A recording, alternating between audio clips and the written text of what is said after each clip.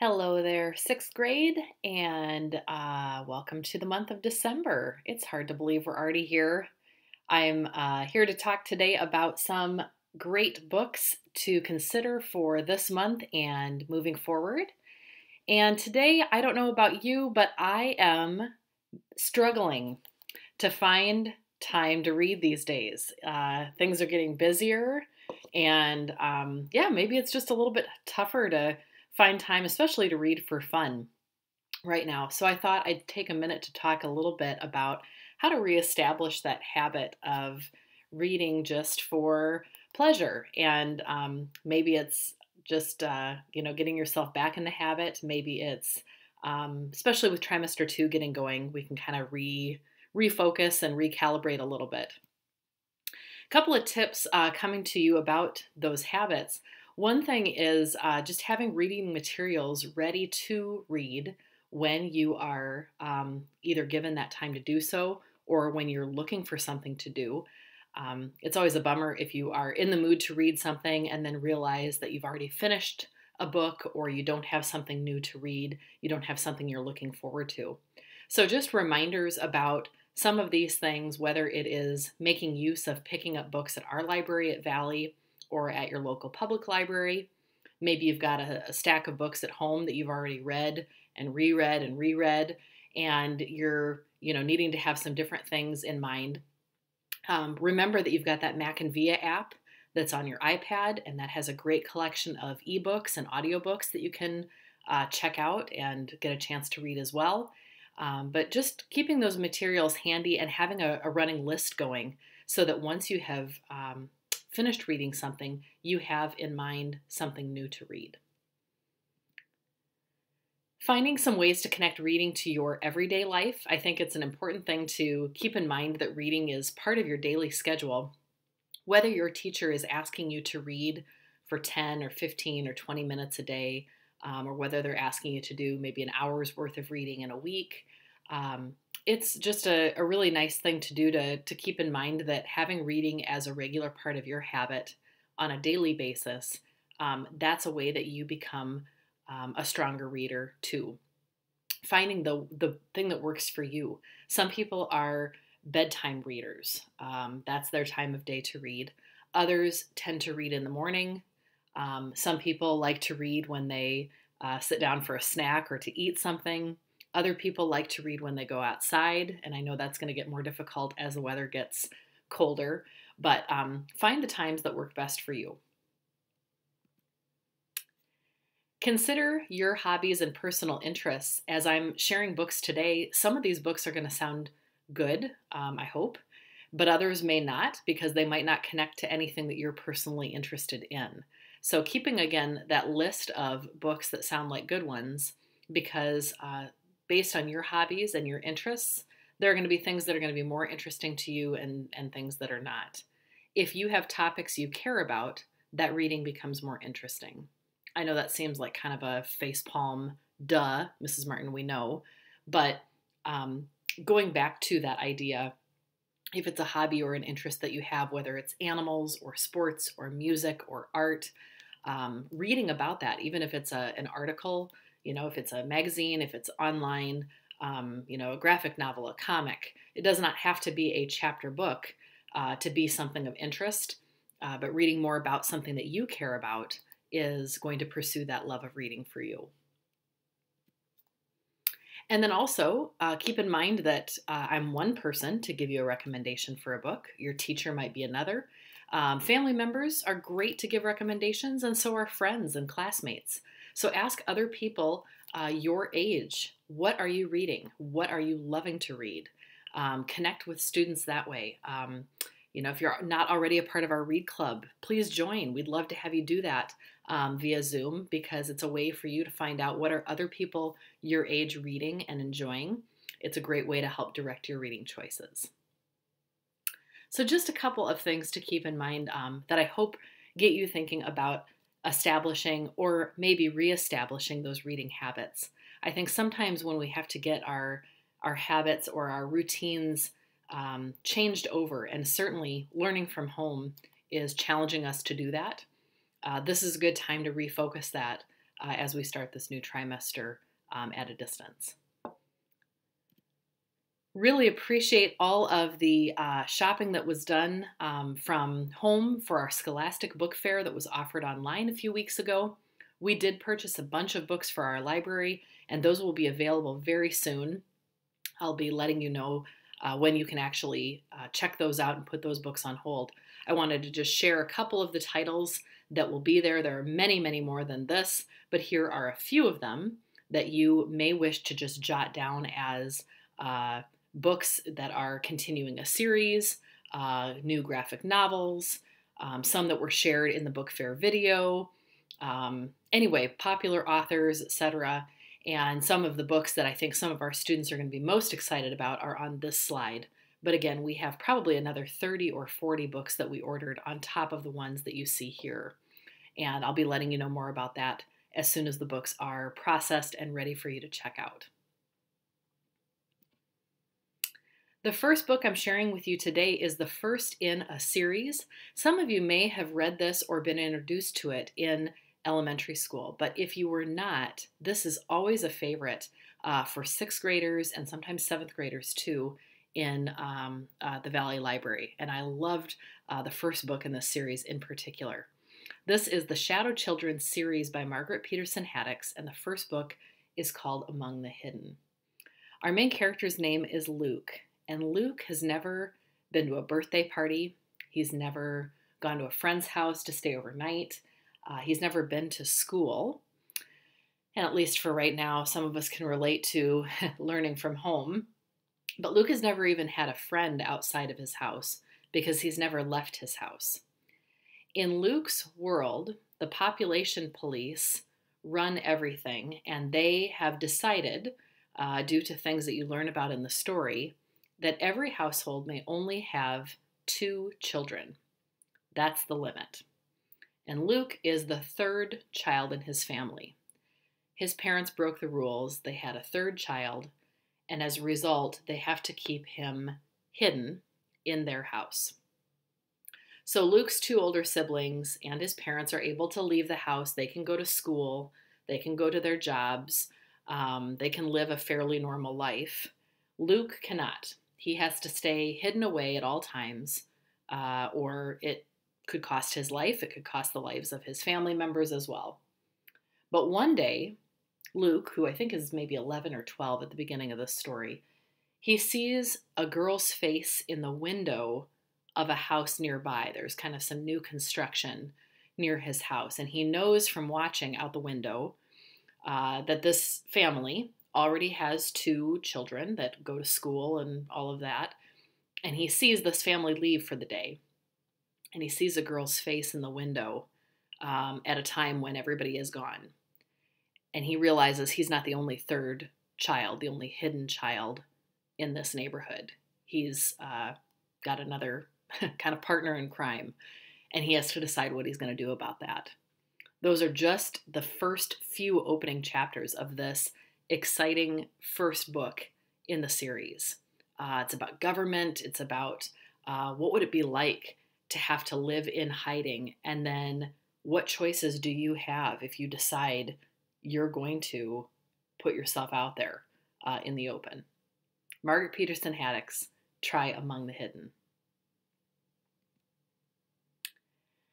Slacker by Gordon Corman is such a fun read about a kid, not a beaver on the front cover. The beaver plays a different part in the story, but a kid who looks a lot like this animal, sits around most days, doesn't do much of anything productive other than, snacks, avoids homework, games for hours, hangs out with his friends in the basement, and in fact, does so for so long one day that when his parents tell him to take, a lasagna or casserole or something out of the oven, because they're leaving for the afternoon, they say, go ahead and listen for the timer on the oven. We're gonna leave. He doesn't even take his headphones off of his ears. He just kind of yells up to them, yeah, whatever you said. Doesn't hear the oven timer, and it almost burns down the house, right? The oven, is practically, the casserole is burned to a crisp. His parents are absolutely beside themselves. They've decided, okay, that's it. This gaming has gone far enough. You have slacked off. You've reached a new low. We're done with all this. So it's time for Cameron to do something with his life. It's time for him to step up and do something productive. His parents decide that he needs to get involved in some way, right? With some kind of club or volunteer organization or something. And Cameron is a bright kid. He decides he's going to invent his own club at school, and it's going to actually be a fake club. It's going to make it seem like they're doing really good deeds for people instead of slacking off. And then in the meantime, they can just slack off and pretend like they're doing stuff. But the problem is, Cameron makes it so convincing, some kids think the club is real, and Cameron ends up being stuck as president. And that's the premise of this story. You got to read it to find out. It is absolutely hilarious, as are all of Gordon Corman's books. This is in the humor section. Money Hungry by Sharon Flake in realistic fiction. This imagines the story of a girl named Raspberry who has lived a life without money before. In fact, she's lived this way a few different times. Her dad has been in and out of their life a number of different occasions, and she knows that things get bad when her dad comes into her life. Her mom works multiple jobs to make ends meet, and she and her mom have been without a place to live on more than one occasion. Raspberry does not want that to happen again. She and her mom have a place to live now, but she knows the signs, and she knows that if she doesn't hang on to some money, it's possible that she and her mom could end up on the streets. And so Raspberry begins to sell things at school, anything she can get her hands on. Old chocolates that she had from, Christmas time, pencils. She'd buy them for 10 cents at the dollar store and sell them for a quarter to her classmates. And then she's squirreling this money away in different places, in her room, in her locker, in pockets of her sweatshirts. But it becomes almost an obsession for Raspberry. She's lying awake at night trying to think of new ways to make money, and her friends are starting to feel like it's like overtaking her life, and they can't quite understand why she's so addicted to making money, because Raspberry isn't always telling them everything that's going on and why she really wants to make all this money. She doesn't want to tell them the truth about everything going on with her parents. This is the story of a girl who feels desperate and is trying to maintain some control.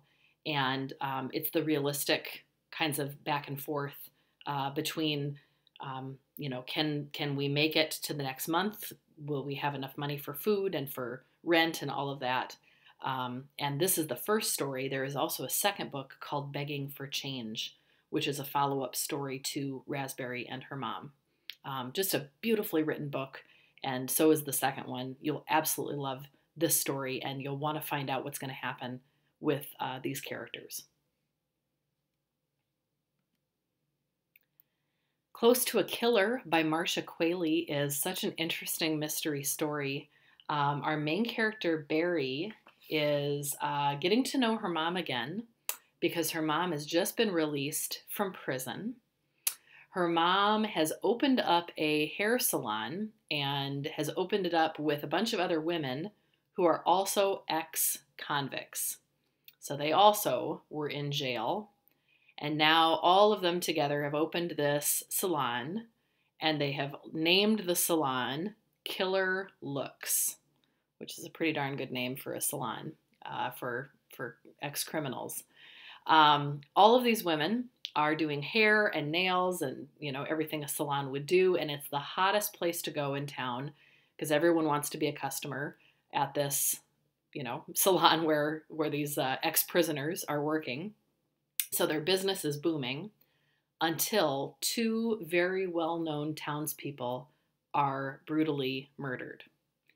And suddenly, all eyes, including the news, are turned to this salon. People are wondering and questioning and suspicious of Barry's mother, and the women who work there? Is it possible that some of these women are responsible for the murders? Or is it the case that someone is trying to make it look that way? It's a wonderfully written mystery story, and if you like a good whodunit, Close to a Killer should be your next book. My last story is set in Minnesota, and it's historical fiction right at the turn of the century. It's in 1898 about a kid who is pretty sick of school, decides he does not wish to go back over his winter holiday, I believe, and instead decides to join his dad in the logging industry. And so if you have any interest in what it would have been like to be part of, being a logger during that time frame, in the 1890s, Ben joins his dad at this northern Minnesota logging camp. He wants to know more about his mom because his dad doesn't talk about his mom who passed away. And he believes that in working closely with his dad, he might actually get to find out. Ben, though, thought he'd get to work more with the loggers at first. He's picturing chainsaws and axes and, that kind of thing, and getting a chance to actually cut down trees and, lift heavy stuff and be all big and tough. And unfortunately, at least at the beginning, he's finding his long days are filled with a lot of kitchen tasks. And so he really has to build up to some of the other more grueling work that he thinks he'd get to do. Blackwater Ben by William Durbin is a great book for those who have that Minnesota northern woods history, or if you spend time in the northern woods, if you do any camping or hiking or fishing, this would be a great fit for you. I hope that something I shared today maybe sparked an interest for you. If you think back to the beginning of my talk about connecting to a hobby or an interest for you, if you think about just having a list of books in mind for when you're done reading something, maybe even thinking back to some of the earlier book talks I've given this year, hopefully one or two of those titles are something that you might be able to go back to. Think about connecting with friends or family members and other classmates. Get some recommendations for something to read. And as always, you can message me on Schoology and say, hey, I really loved this book or this author. I'm interested in this topic. What can you recommend to me? Let me know. Let Mrs. Kump know. We are here for you. Thanks so much for listening. Happy reading.